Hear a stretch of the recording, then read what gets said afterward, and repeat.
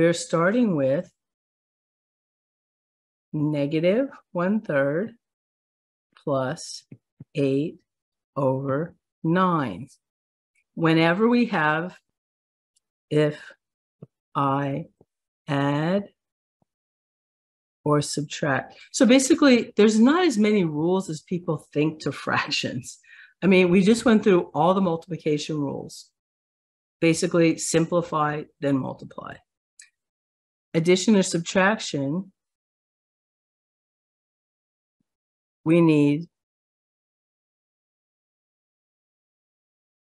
a least common denominator. And then we add or subtract. That's really it. There's this one group called the multiplication and division, which is almost the same. And there's this other group called addition and subtraction, and they're almost the same. And that's it. There's not a million rules for fractions. If I want to find my least common denominator, we could go through the steps I showed you before. I'll do it. 3 really is just 3 times 1. So I'm done, right? And 9 is 3 times 3. If I just write 3 here, what is my least common denominator? It can't be smaller than the biggest number. Excuse me? Would it be 9? Like 3 times 3? It would be 3? 9. Exactly, because there's 2 3s here. So I can just say whenever there's something in common, don't worry about it. They already have common factors. The only thing here is we have a 3 left here. So if we multiply by 3, now they're both 3 times 3, which is 9. So this is not a big problem, I hope. My least common denominator equals 9. I have this minus 1/3. I have to multiply it so that the denominator becomes 9. So I have to multiply it by 3, which is why this little system is nice too, because you know what you need to multiply by. But if I multiply by nothing over 3, I'm changing the fraction. So what I'm going to do is I'm always going to match the numerator to the denominator. Why? Because what's 3 divided by 3? 1. Right. What's 10 divided by 10? 1. What's 1,000,000 divided by 1,000,000? 1. And 1 times any number is what the number was to begin with. If I multiply 1 times 5, 1 times 10, 1 times negative 1/3, it's still negative 1/3. It's just going to look a little different. This is going to look like negative 3/9. Yes. But it's still going to equal 1/3. And I'm going to multiply this by 3/3 plus 8/9. That equals negative 3/9 plus 8/9. Once I have a common denominator, I can make it the same for both, and I can say this is negative 3 plus 8.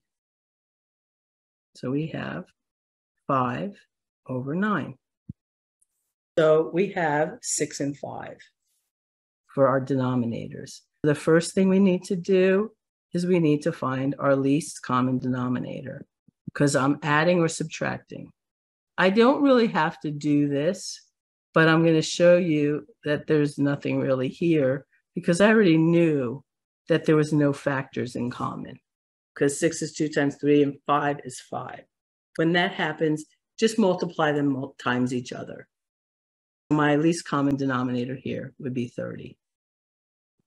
When you have no factors in common, you can just multiply the denominators together. For this problem, we did not have 2. My least common denominator here is 30, which means that if I have 1/6 minus 4/5, what I'm going to do is, since my common denominator is 30, I know I have to multiply the denominator here by 5 and the denominator here by 6, right? And then since I do that, I have to make them the same because I can only multiply by 1. If I multiply by anything but 1, I change the number, and I can't change numbers. This would be 5/5, 6/6, Next step, I multiply, I get 5 over 30 minus 24 over 30, which equals 5 minus 24 over 30, which equals negative 19 over 30. And that's it. There's nothing to simplify. Negative 19. You would have to look to see if you could simplify at this point, because we're not multiplying or dividing, we're adding and subtracting. So we could come up with a number that we would have to simplify. But 19 is prime, which means I can't simplify it. My answer here is negative 19 divided by 30. I have 3/8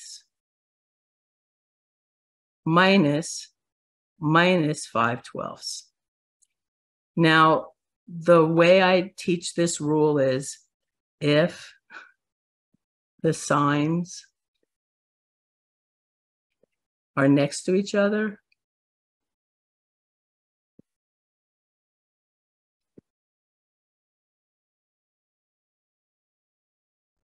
we multiply them. Notice they're really next to each other. We only have those parentheses so we can see that there's 2 of them. We could take them off and it wouldn't change anything about the problem. This would be the same as with parentheses, but there's nothing between those signs.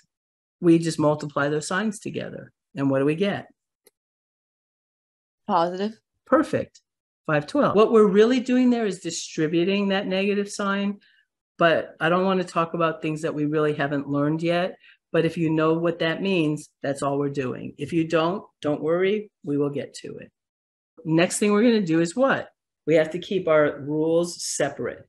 Multiplication and division are different than addition and subtraction. So there's like 2 different sets of rules. Positive. Multiplication and division go together. They are the same. I could say 6 divided by 2 is the same as 6 times 1/2. Multiplication and division are basically the same. That's why they have the same rules. On the left, I divided. On the right, I multiplied. Adding and subtracting are the same. I can say 2 minus 3 is the same as 2 plus negative 3. They have the same rules because they're basically the same operation. Now you only have to divide fractions into 2 categories: multiplication, division, or addition, subtraction. So actually, I think I'm going to erase that just because I know it's going to get in my way. What's the first thing we need to do? We have to find our least common denominator. Because we have to add them, we need a common denominator. I have 8 and I have 12. I'm going to say 8 is 2 times 4, and that's prime. And I'm going to say 4 is 2 times 2, and these are both prime. So this is 2 times 2 times 2. 12, 2 times 6, prime. 2 times 3, prime. So this is 2 times 2 times 3. Now, what you can do is you can say, well, this is in common to this, and this is in common to this. And then we know what it is that we need to multiply the opposite numbers by, because we've already found the ones that are common. Okay, so what would go on under the 8? Times 3. And then the other would be 2. I'll even show you why this is an easy way. So if I start with 3/8, well, I know I have to multiply this by 3. So 3 over 3, because that's what I needed to make my common denominator. And then I have plus 5 over 12, and I must have to multiply this by 2 to get my common denominator. This equals 9 over 24 plus 10 over 24, which equals 19 over 24. I just add the numerators together once the denominators are the same. Is this feeling easy, or was it always easy for you? I mean, it was kind of easy for me, but I actually see like what you mean by doing the tree, how it makes it easier with like bigger numbers. Yes, practicing on small numbers is a really good way to not get really confused when things get bigger. This method will always work and very rarely taught. What's the first thing I have to do? LCD, LCM. I mean, it's in the denominator, so I call it the LCD, but LCM is the same either way. That just means least common multiple. We take 8, 6, and 12. This is 2 times 4, and this is 2 times 2. This is 2 times 3, and that's it. This is 2 times 3. And this is 2 times 6. This is prime, and this is 2 times 3. So this is 2 times 2 times 3. And then again, the easiest way to start is by just somehow making it known to yourself that this and this and this are already in common. And then we try to make them all the same. I usually start just with the first number because it's the first number. And I do these together. And then I see I have 2 2s here. I see I have 1 3. I have no 3s under the 8, so I need to put a 3 there. And then I have 2 2s. I need 2 more 2s because I've already canceled the one they have in common. Now the first 2 numbers have a common number. Let's see if there's anything we have to do to the 12.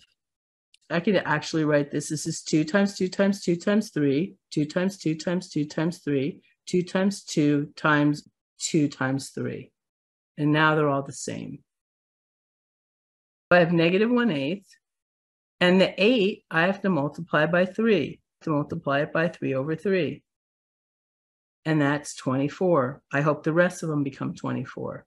We have plus 5/6 times, well, 6 times 4 is 24. I multiply by 2 times 2, which is 4 over 4. And notice 24 again. And then I have minus 5/12, and I'm multiplying by 2 over 2. And look, 24 again. We must have done it right. This is going to equal minus 3 over 24 plus 20 over 24 minus 10 over 24, which is going to equal, I think that'd make it a little more clear. And then I know my denominator is 24. I'm going to add them in the order that I like. What I'm asking you to do, I do as well. And how do I make it easier? Well, I have 20 minus 10 right there, which I already know is easy. That's 10. And then I could subtract the 3. So I can do it in this order. As long as the sign goes along with the number, it doesn't matter what order I do it in. 20 minus 10 is 10. 10 minus 3 is 7. This equals 7 over 24. And 7 does not divide 24, which means I'm done. Thank you guys for coming. Thank you for listening.